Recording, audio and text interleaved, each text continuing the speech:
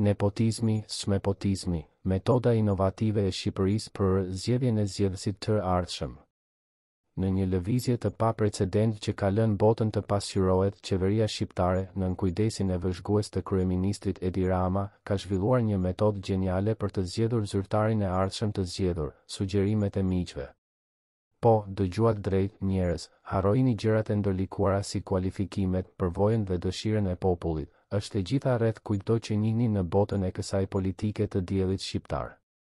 Në një kombë ku demokracia çmohet dhe respektohet, është vetëm e natyrshme të hedhësh një sistem të tillë të provuar me kohë jashtë dritares dhe ta zëvendësosh me politikën e miqve të parë. Sepse, pas të gjitha, kush ka nevojë për votues kur mund të kesh miq?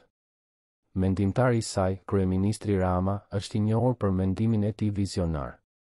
Pse duhet që publiku të ketë një fjalë për atë që i drejton kur shoqëria e një politikani mund të marrë vendime më të zgjuara? Kështu funksionon, çdo kandidat potencial duhet të paraqesë një listë të miqve të tij më të ngushtë dhe shokëve më të besuar. Këta miq, që me siguri kanë diskutuar për politikën në orë të panumërta mbi gota çaji, pastaj kanë të drejtën të votojnë për atë që duhet të jetë zyrtari i ardhshëm i zgjedhur. Është si një garë populariteti, por me pasoja të rënda për kombin. Kritikët argumentojnë se ky sistem hap rrugën për nepotizëm dhe krone. Por kujt i intereson për ata kritik të zjarrt kur mund të kesh miq tënd në vendin e duhur? Gjithashtu, kjo sjell një element emocionues të surprizës në procesin zgjedhor. Kush do jetë i zgjedhuri i ardhshëm?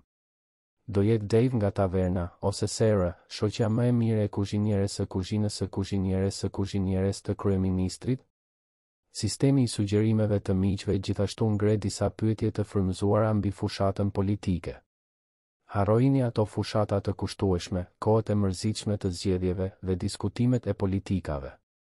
Pse të merremi me debate të pafundme, tubime zgjedhjesh dhe diskutime mbi politika kur gjithçka që vërtet duhet është disa shoqe të mira në anën tënde?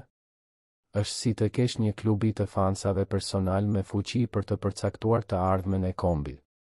Disa mund të argumentojnë se ky sistem i sugjerimeve të miqve bën të rrëzohet parimi i demokracisë, por kujt i nevojiten ato principe kur ke fytyra mikprindore për të mbështetur? Plus, kjo sjell një element emocionues të surprizës në procesin zgjedhor. Kush do jetë i zgjedhuri i ardhshëm? Do jetë Dave nga taverna, ose Sarah, shoqja më e mirë e kuzhinieres së kuzhinës së kuzhinieres së kuzhinieres të kryeministrit? Kështu që le të falenderojmë Shqipërinë për shpërndarjen e frymës së saj të mrekullueshme dhe mendimit inovativ në fushën e politikës. Kush ka nevojë për transparencë, përgjegjësi dhe një qeveri që dëgjon popullin kur mund të mbështetesh thjesht në miqtë tënd për këshillat e mençura për zgjedhjen e zyrtarit të ardhshëm të zgjedhur? Është një botë e re plotësisht dhe ne po jetojmë në të.